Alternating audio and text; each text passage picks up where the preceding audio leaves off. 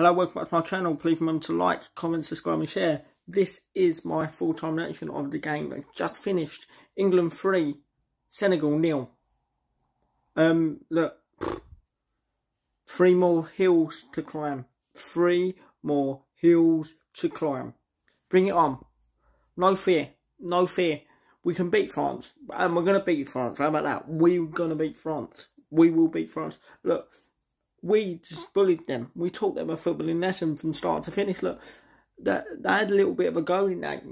Pickford saved us with that wonderful save. They had a couple of chances, but second half, look, no, towards the end of the first half, we just took control. Henderson, let's give some credit to Henderson with a nice little goal. Harry Kane getting off the mark, first goal at the World Cup for him. Bellingham, by the way, that kid he's frightening. He is frightening. He is phenomenal. He is absolutely phenomenal. But yeah, look, I think, of course, we know they had their threats, reigning, defending African Cup of Nations. But yeah, look, we're just too good. We controlled the game. We had a game plan. And we executed that game plan. But now what I like about it is the fact that we're starting to be ruthless. 3-4 clean sheets in a row now.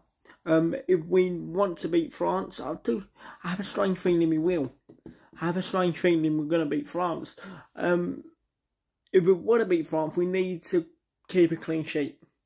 Don't be scared of don't be scared of Mbappe. Don't be scared of him. Attack them, boys, but that's another thing for another day. But look, yeah, we were professional. 3 good goals, and we're into the quarterfinals. I'm not going to be singing that song until hopefully, touch wood, we do get past the reigning defending champions of the world. And if we do it on Saturday, the sky's the limit. 3 more steps to climb, boys. Come on, you Lions.